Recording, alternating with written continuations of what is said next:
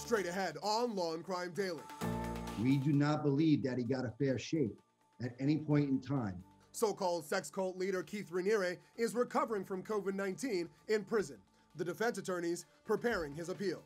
There are more pieces to each one of these stories. We're not downplaying the allegations. A California man accused of murdering his estranged wife is now accused of threatening a prosecutor and his family. The defense disagrees. I do not believe that he's in danger.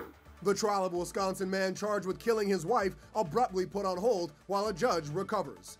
Judge Hinkfist slipped and fell last night returning home from work. We'll tell you when testimony is set to resume. Law and Crime Daily covering court cases from coast to coast.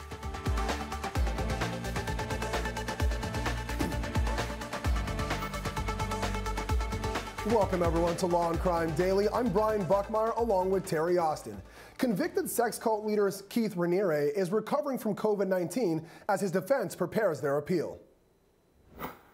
He started exhibiting symptoms, endured a full-blown COVID-19 breakout, if you will, or shakes, fevers, the whole 9 yards. Criminal defense attorney Joseph McBride represents Kieth Raniere. McBride, a frequent guest on the Law and Crime Network, believes Raniere contracted COVID-19 being transferred between prisons from New York to Arizona. Our team had previously requested from the district court for Mr. Raniere to be able to stay back on the East Coast so that his defense team could have access to him. Raniere is serving a 120-year sentence for sex trafficking and racketeering. Prosecutors say the self-help guru known as Vanguard recruited celebrities and socialites in his company called NXIVM, then forced women to act as sex slaves. Raniere really, twisted people's trust in their need to find some meaning and hope in their lives in just the most insidious and devious ways. Raniere has a new team of attorneys, including McBride, Jennifer Bojan, who's also leading Bill Cosby's appeal, and Stephen Metcalf. They say they have grounds to overturn his conviction and sentence. You have a legitimate business that's operating with hundreds of people who are benefiting from it and are actually gaining tremendous life experiences as a result of it and employed, and all of a sudden that becomes deemed a federal RICO. That federal RICO, the charges that it could relate to sex trafficking charges, 100% tainted the entire proceedings going forward, from the beginning to the end.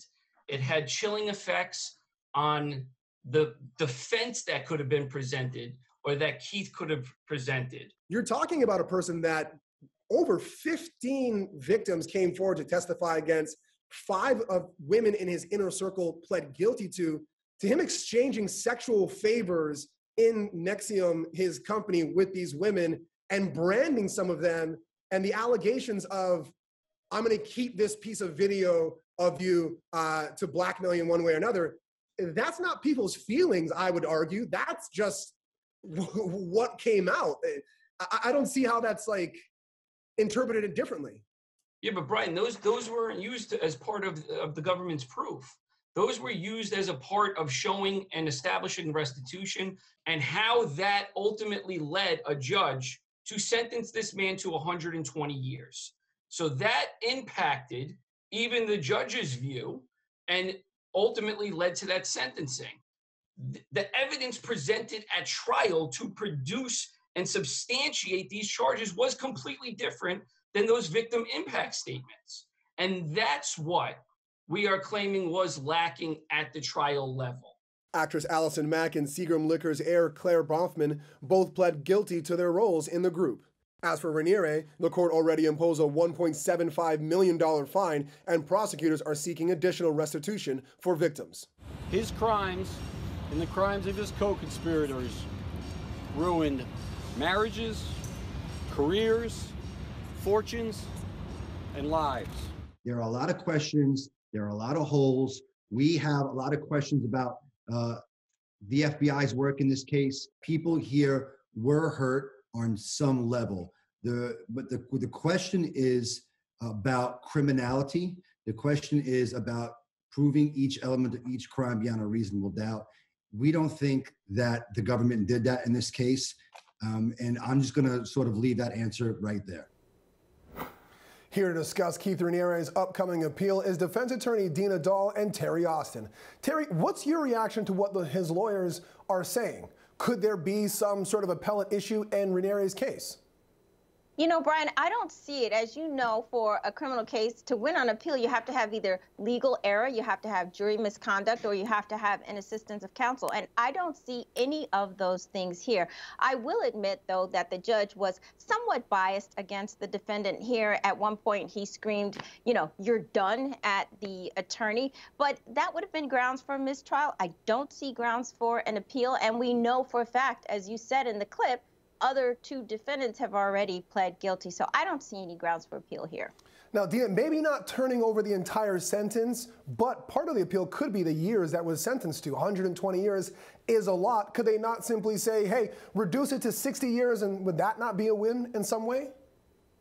You know, as a federal case here, I'm sure there was federal sentencing guidelines involved. So it's very hard to overturn the length of a sentence. The judge does have discretion, and they would have to show some sort of abuse with discretion, which it does not sound like they have.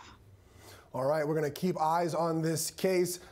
Terry, when we're thinking about this appeal, obviously there's going to be arguments made, but are you still feeling that the ruling will stand? You know, I think they have to make the argument because you have to do everything you can for your client. But I think the ruling is going to definitely stand. All right, of course, we're going to have Joseph McBride and Stephen Metcalf come back. If there is any updates in this case, make sure to tune in here at the Law and Crime Daily. Still ahead on Law and Crime Daily, the Nobody murder trial briefly put on pause. But first, should a convicted murderer be granted parole? His defense says he's not a danger. The prosecutor says his own life is at stake. Our exclusive reporting next.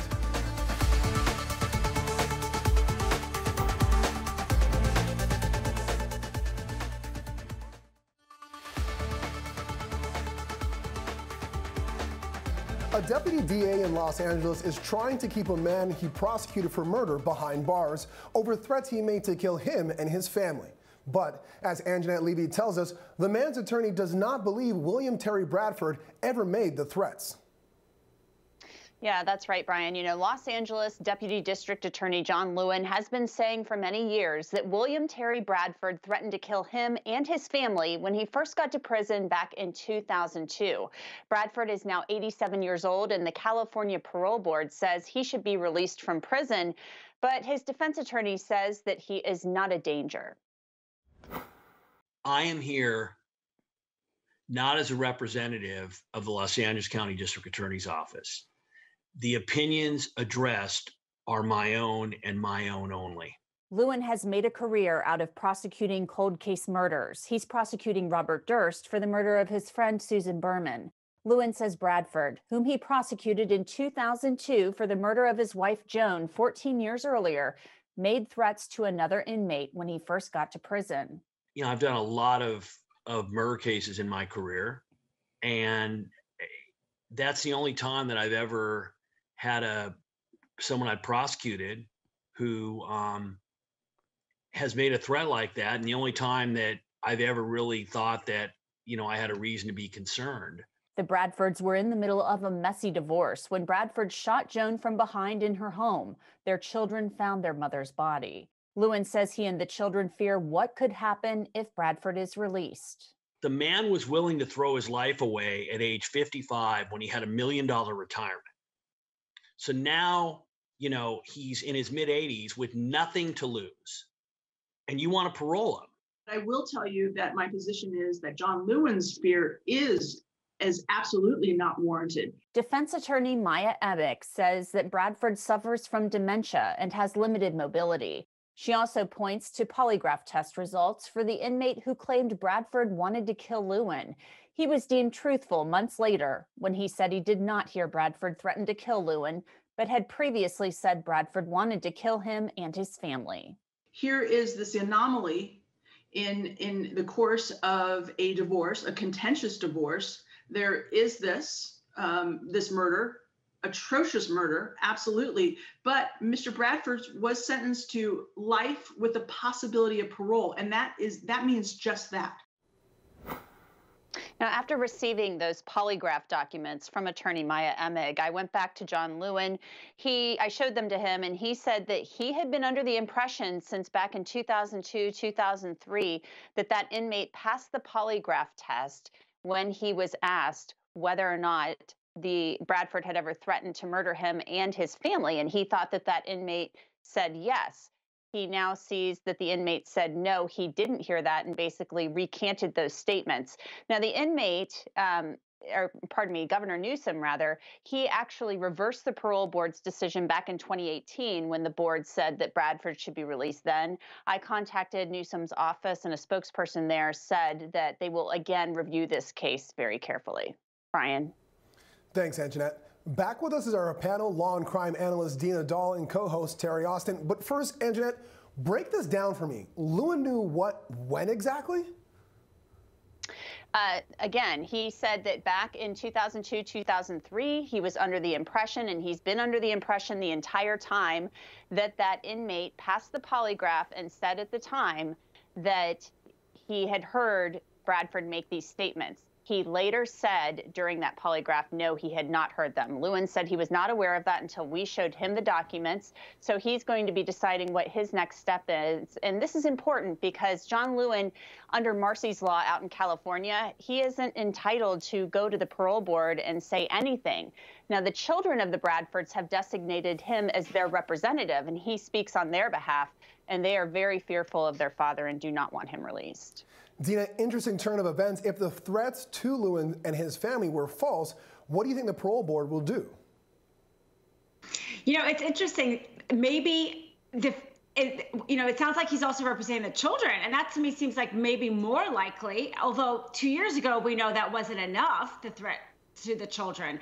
So if it does turn out that this polygraph all along, we know polygraphs are not reliable, but if it does turn out that he didn't actually say that threaten Lewin, then he may be released. Now, Terry, convicts rarely get released to the parole when they first are eligible. As we heard, this is not Bradford's first time. So do you think a second go-around or multiple go-arounds may increase his chances? Here's my view, Brian. I say keep him in jail. I know he's an older person and he may not be a threat to society because of that, but I think the parole board should err on the side of caution here. If there's any chance that he actually said, I'm going to kill you, attorney, and I'm going to kill your family as well, that's a threat to society. So I think that perhaps he should, at least for now, at least this time around, stay behind bars. All right, we'll keep an eye on that. I know Angenette is in touch with DA Lewin, and we'll see how he navigates this parole board with this new information. Thank you all. Coming up on Law and Crime Daily, a suspect charged with fatally hitting rapper Nicki Minaj's father and fleeing the scene. Plus, an Iowa farmer was convicted of killing his wife with a corn rake. So why does he have a fan group? Our report you don't want to miss, still ahead.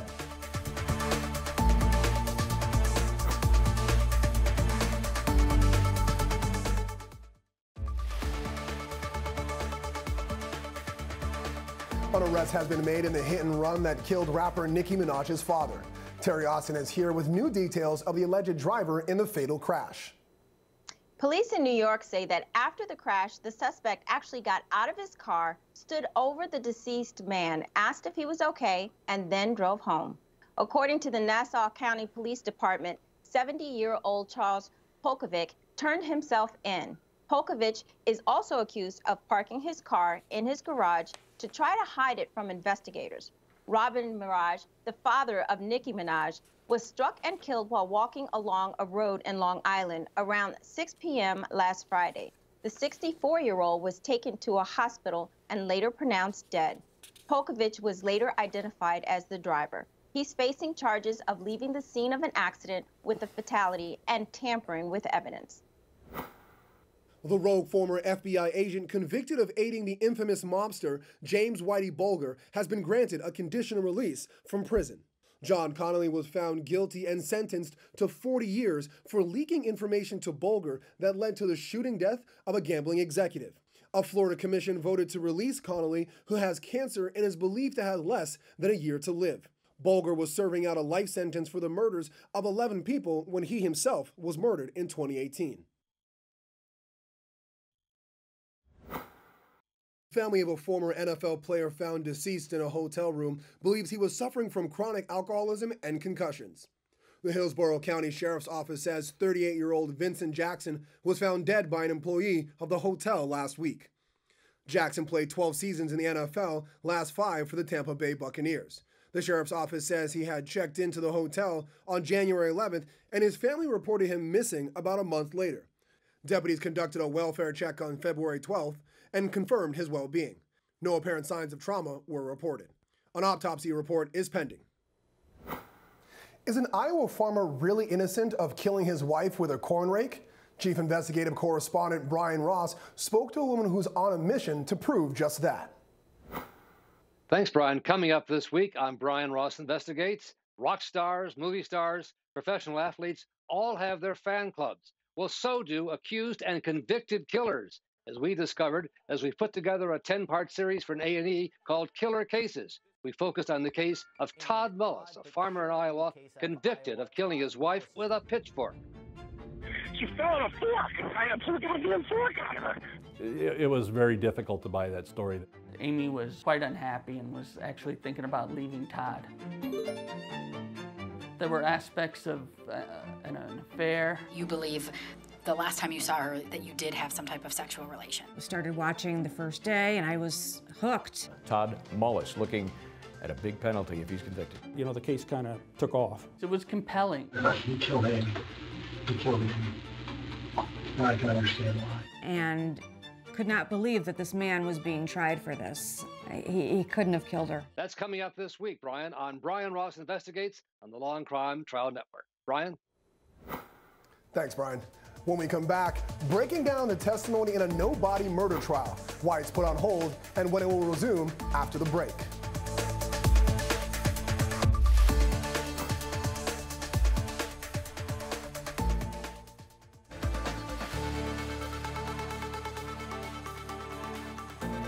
The trial of a Wisconsin man accused of killing his wife has been put on pause while the judge recovers from an unexpected injury.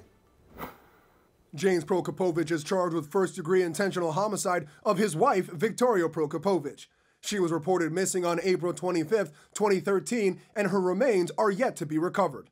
Day 4 of the trial was delayed after the judge broke his ankle. Testimony is expected to resume on Monday. Prosecutors have called a series of witnesses in an effort to show that the defendant purposely murdered his wife and hid her body. Friends say he failed to help search crews look for her. I went out into the woods where we searched with a group of volunteers. Okay. Do you remember how many people were volunteering? Oh gosh, probably 40, 50. We had gone outside, you know, people were coming in and out. So a lot of them had gone outside, so I went outside as well. They were smoking and just talking. I heard him say, "You guys are wasting your time. She's nowhere around here, and you will never find her." And he also said, "Women, all they do is bitch, and they have nothing to bitch about, they find it." And those were comments you recall Mr. Prokopovich making during the first search you were at? Absolutely. Those are etched in my memory. Did you observe Mr. Prokopovich participate in any of those searches? He did not go on the searches. What was he doing that you could observe? Just kind of walking around a little bit, and then he was gone. On cross, the defense pointed out that she only gave these statements in March of 2020. That's 7 years after the search. I'm just curious, you made a statement, you said the statements were etched in my memory, but when the prosecution asked you about the statements, you couldn't remember them. So they really aren't etched in your memory, are they? Well, it is. But you had to refresh your memory to remember what your statements were, correct? One of them, yes. 2 of them, actually. Because there's 3 statements, and you read 2 of them. Correct? Right, so there was one more, right?